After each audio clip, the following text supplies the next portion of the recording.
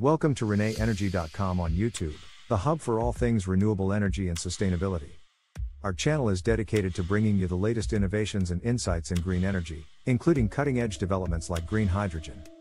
Whether you're a sustainability veteran or just beginning your journey, we have something for everyone. Join us on this channel to explore inspiring projects for a sustainable tomorrow. We bring you the latest in renewable energy, sustainability, and cutting-edge technologies. And don't forget, for more in-depth information and resources, visit our website and subscribe to our newsletter for the latest updates and exclusive content. Hello and welcome to ReneEnergy.com. In today's video, we're diving into the cutting-edge world of thermochemical water splitting. This process offers a revolutionary method of producing hydrogen using high-temperature heat. The potential for this technology to drastically reduce the carbon footprint of hydrogen production is immense. Today, we'll explore how thermochemical water splitting works, where it's being tested, and some practical examples where it's already making an impact. Stick around to discover how this emerging technology could play a key role in the clean energy transition.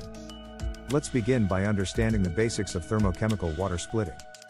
At its core, this process uses heat to break down water molecules, H2O, into hydrogen, H2, and oxygen, O2. What makes this technology special is that it doesn't rely on electricity, unlike traditional electrolysis.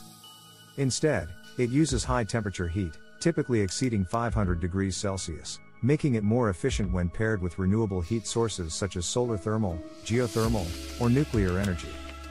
One of the most researched methods of thermochemical water splitting is the sulfur-iodine (Si) cycle, where a series of chemical reactions take place using iodine and sulfur dioxide to drive the splitting of water.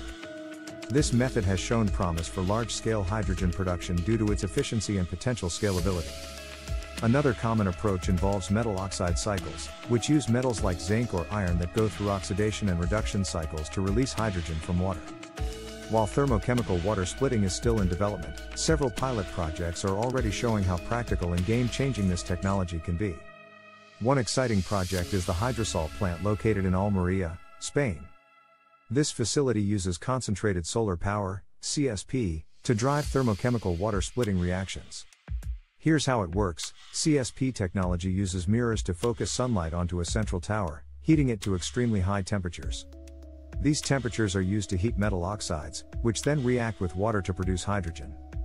This project represents one of the leading efforts to integrate solar thermal energy with hydrogen production and could become a blueprint for scaling the technology in sun-rich regions worldwide. Another example is taking place in Japan, where the Japan Atomic Energy Agency, JEA, is working on the sulfur-iodine cycle using heat from nuclear reactors. Japan has ambitious hydrogen goals, and the integration of nuclear heat with thermochemical water splitting is part of their plan to produce large quantities of clean hydrogen. Japan's research focuses on using very high-temperature reactors, VHTRs, which operate at temperatures high enough to efficiently drive the thermochemical cycle. By utilizing heat from nuclear energy, Japan aims to reduce its reliance on fossil fuels while producing hydrogen for use in industries, transportation, and electricity generation. Thermochemical water splitting isn't limited to nuclear and solar power, it also has exciting applications in the geothermal sector. Geothermal energy is a renewable source that taps into the Earth's heat to generate electricity, but during this process, significant amounts of waste heat in the form of hot water or steam are produced. This is where thermochemical water splitting can come in. Instead of wasting that heat, it can be harnessed to produce hydrogen. One of the most promising regions for this technology is Iceland, where geothermal energy is abundant. Iceland has long been a leader in renewable energy, with almost 100% of its electricity coming from geothermal and hydropower. Icelandic researchers are now exploring how to combine geothermal heat with thermochemical water splitting to produce green hydrogen. The country's abundant geothermal resources and commitment to sustainability make it an ideal candidate for scaling this technology. The hydrogen produced could not only be used domestically but also exported to regions that lack renewable energy resources, helping drive the global hydrogen economy. In New Zealand, geothermal plants are also looking into integrating thermochemical water splitting to use waste heat more efficiently. New Zealand has extensive geothermal resources, and the integration of hydrogen production could help the country further reduce its reliance on imported fossil fuels. By capturing waste heat from geothermal power plants, New Zealand could generate clean hydrogen while improving the overall energy output of its geothermal facilities. Another exciting pilot project is happening in the United States, where Sandia National Laboratories is working on a solar-driven thermochemical hydrogen production system using a cerium oxide cycle. Cerium oxide is a metal oxide that can withstand high temperatures, making it an ideal candidate for solar thermochemical cycles. In this process, concentrated sunlight heats cerium oxide, which releases oxygen and leaves hydrogen as the product.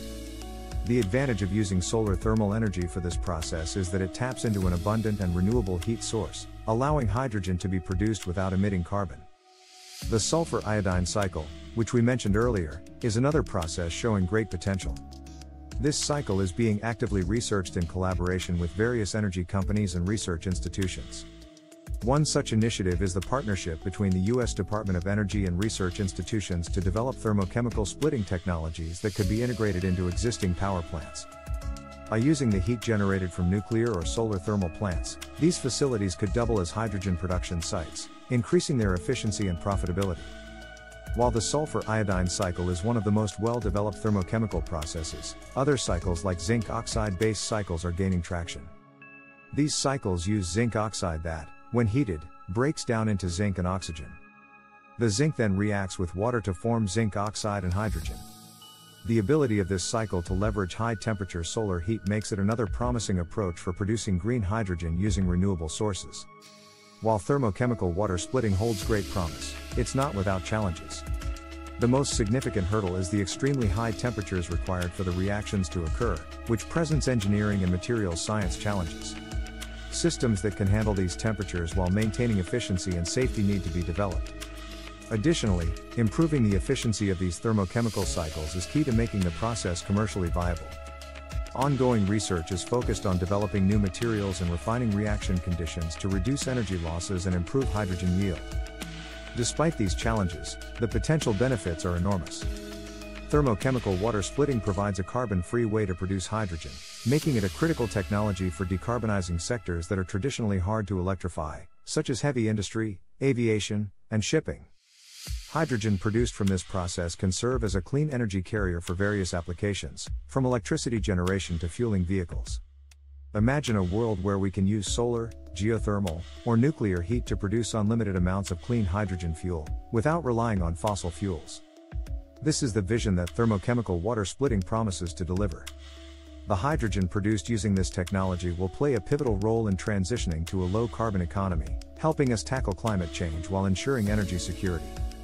As thermochemical water splitting moves from the laboratory to real-world applications, we're seeing collaborations across the globe.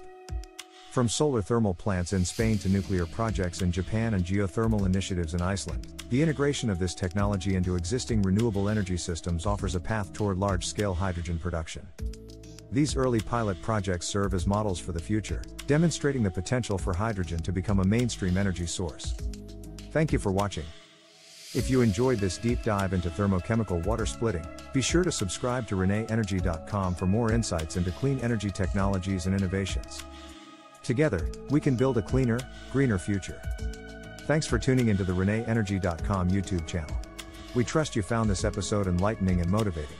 There's a world of innovation and opportunity in sustainable energy, and we're delighted to share this journey with you. Stay in the loop with the latest on renewable energy and sustainability by visiting our website and subscribing to our newsletter.